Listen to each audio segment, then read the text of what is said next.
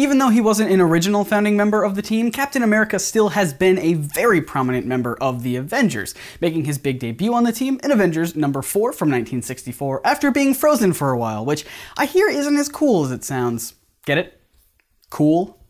Sorry. But if he really was frozen in ice near the end of World War II, then how do you explain his comic book appearances after the war ended, but before his Avengers debut? Well, it's an interesting story, but as you would expect, it is kind of complicated.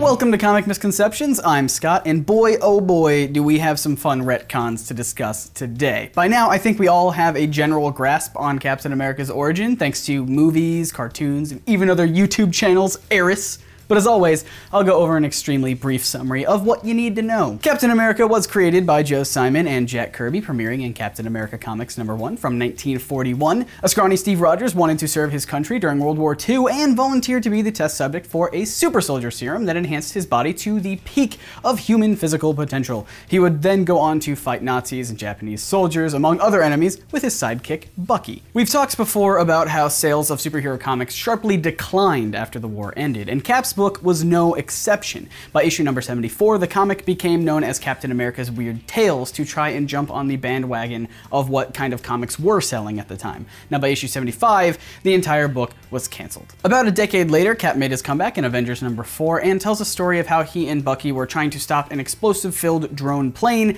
but Cap fell off and into icy waters where he froze and was thawed out by the Avengers years later. But this, my dear friends, is only half the story, because now we have this huge problem with Captain America's continuity. You see, before Cap was brought back in the Avengers, he was in a bunch of Golden Age comic books even after World War II had ended. For example, he and Bucky fought on the All-Winners Squad with other Golden Age heroes like Namor, Human Torch, Toro, Whizzer, and Miss America. This team was created by President Harry Truman in 1946, which was the year after Cap would be frozen in 1945. There was also a very short run on Captain America comics from the 50s, where issues number 76 through 78 showed Cap and Bucky fighting communists before the book was canceled. There were other inconsistencies as well that we'll touch on in a bit, but you get the general idea. Cap was around in comics during times when his backstory said he was frozen in ice. So the question then is, if Captain America was frozen in 1945, then how do you explain his comic book appearances in the time between the war being over and his revival in the Avengers?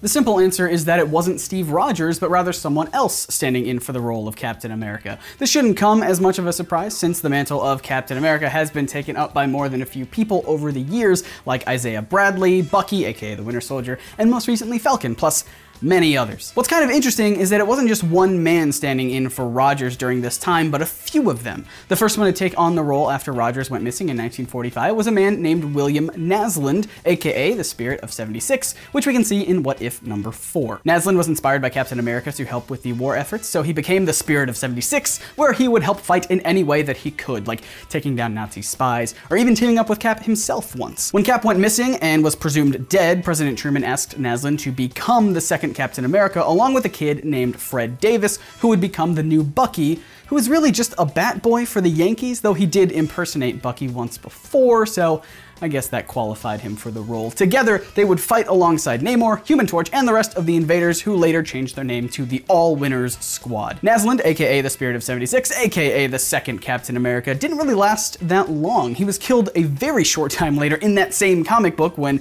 an android crushed him to death. He was found by another hero named Patriot, who became the next Captain America. Now, there is a little bit more to the story behind Patriot that is best explained in a miniseries from 2010 called Captain America Patriot.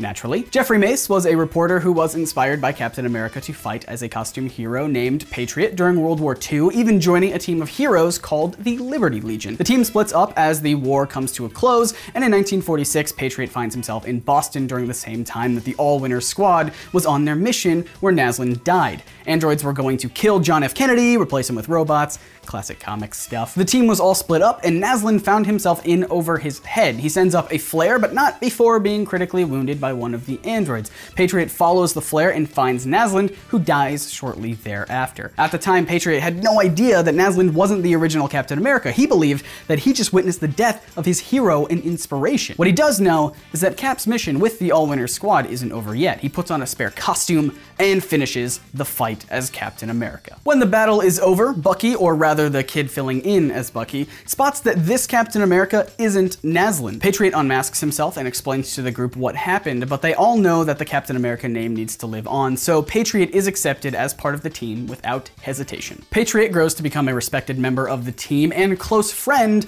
to Fred Davis, aka Bucky #2. Unfortunately, Davis was shot one night. He survives, but retires from the role of Bucky. Patriot then takes up a new partner named Golden Girl, whose real name is Betsy Ross, and they end up getting married and settling down as they both retire from the superhero lifestyle as well. But the Captain America name must live on, so now we have yet another stand-in during the 1950s with William Burnside. As a boy, Burnside was devastated when he heard that Captain America disappeared. He dedicated his life to studying Cap and his exploits, even traveling to Germany to read up on Cap from the other side of the war. While reading through some files, he discovered the written-down formula for the super soldier serum that enhanced Steve Rogers. Burnside took his findings to the president and demanded that he be made into a new Captain America and fight in the Korean War. He even went under plastic surgery so he could look and sound exactly like Steve Rogers. But the next day, the war was over and the president didn't want to introduce a new Captain America to the public for fear that it would shake up more controversy. So a disappointed Burnside went off to pursue a teaching career, still living under the name and face of Steve Rogers. One day he saw a younger student reading about Captain America. As obsessed as Burnside was, he looked like Bucky and even called himself that on occasion, though his real name was Jack Monroe. They became friends and injected themselves with a super soldier serum so that they could fight in the names of Captain America and Bucky like they always had dreamed. This was the pair that fought against communism in the unsuccessful revival of Captain America in the 1950s. Burnside and Monroe took a turn for the worse when they realized that the super soldier serum alone wasn't the entire process that enhanced Steve Rogers. A crucial part of the process was the introduction of Vita rays